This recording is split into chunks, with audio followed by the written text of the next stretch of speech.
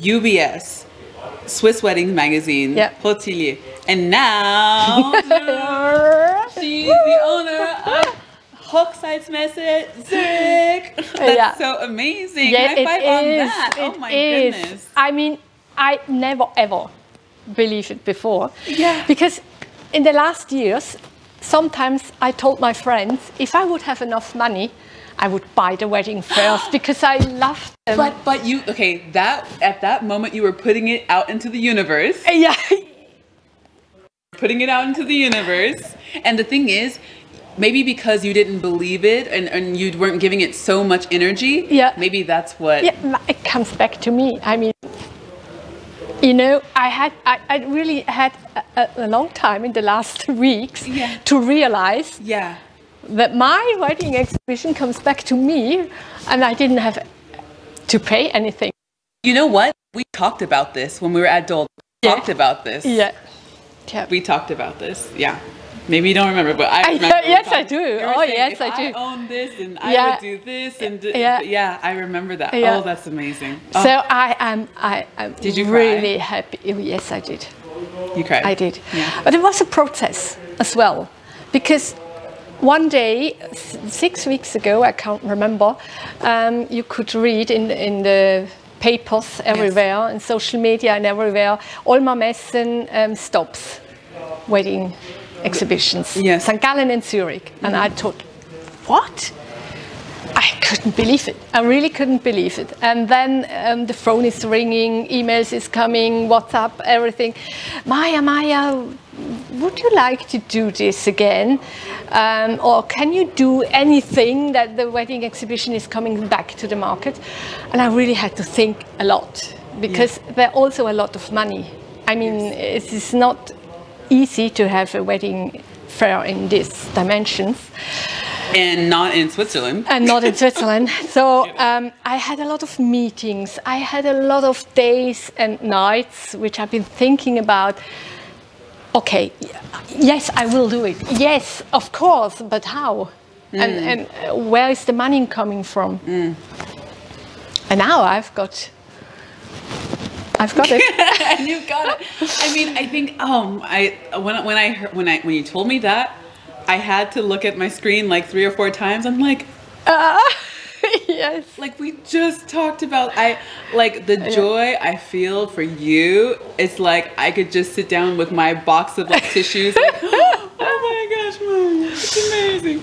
I mean, I feel so happy for you because, like you were saying, for 12 years it has been your baby. Yes. It has been like, and I actually thought she was the owner. I thought you were the owner. You're not the only one. A lot of people have been thinking about, I mean, everyone thought you were the owner. So, I mean, I guess it's just that you took your rightful place. And it's just everything that should have been is. Yes. Oh my gosh, it's amazing. And so, how did you get over the question of, oh my gosh, how am I going to do this? Because that's another blocker. Yes. So, it needs time. You have to take your time. You have to hear on your tummy again. You have to trust your intuition. And I had to talk with a lot of people because, I mean, all the costs, all the contracts, all the things you have to sort it out. And actually just now is the point that the wedding exhibition is really in my firm. So I've been advertising by Olma Messen for sales, actually. Okay. So I started 2007 for sales by the Olma Messen in St. Gallen. And a few months later, somebody is coming and asking me if I would like to be the person or the manager of the exhibition from the wedding fairs. Wow. So I said, okay, I really, really love organizations since ever. And because you're Swiss. Because I'm Swiss. Every Swiss loves organizations. Yes, organization. No, I really love the events. I love the organization, the people and everything. So I've been thinking about, can I do this? I have no experience. Should I start being an exhibition manager? Yes. let's start, let's try. So you just went for it. Yeah, how you say, yeah. You just went. Zufall?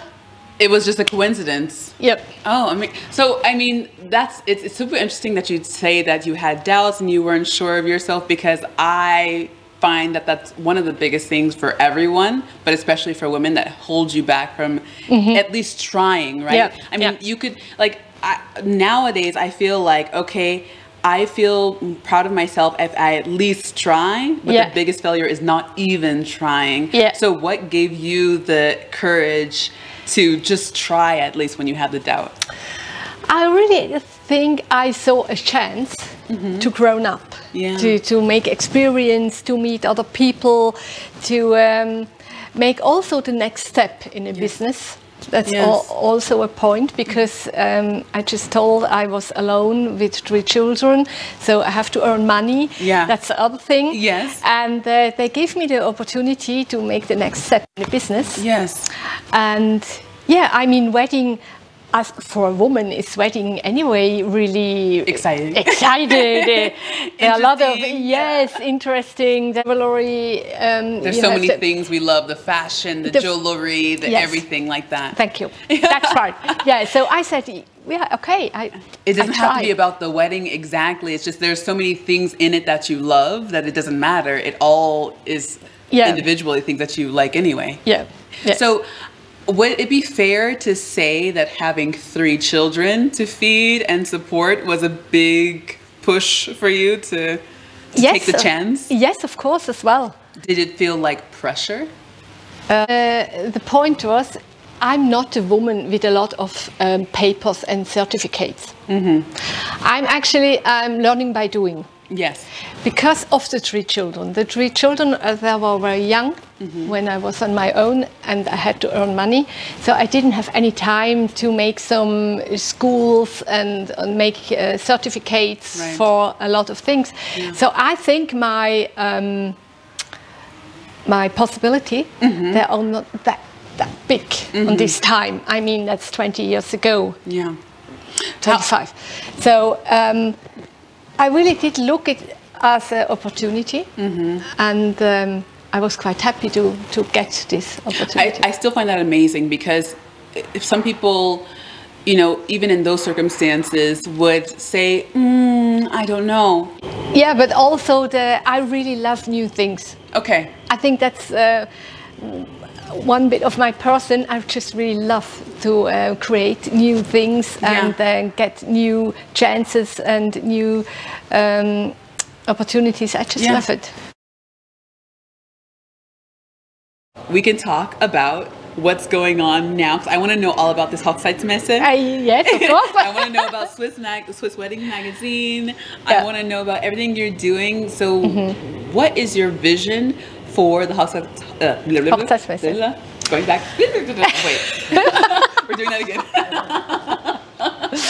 So what is your vision for the Hochzeitsmesse going forward, now into 2022 and onward, and how has that changed because you're the owner now? Well, I think I start on the end. Okay. If you ask what has changed when I'm the owner now. Yeah. I don't want to change that lot. Yeah. Because it was yours already. It was mine already. Yeah. The media still asking me all the last years, Maja Stuber, what's the trend in this year? And I always said the same. 80% of the wedding is traditional for me. Yes. And the trend is on the last 10 or 20%. Yes. So, and the trend means how it looks like, the decoration, the fashion, the jewelry, You mean where all the money is? Yes.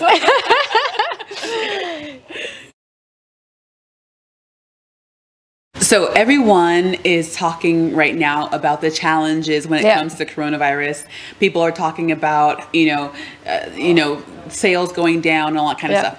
I am an entrepreneur just like you, and in my opinion, someone is always winning, someone is always making money, and there's always a way. And I think that these are the biggest opportunities, just like the crash in 2008, 9 or whatever. Yes, yes. These are the best opportunities for, you know, coming up like a phoenix and making a difference. Yeah. And so do you think that right now you have to hold back and wait a little bit?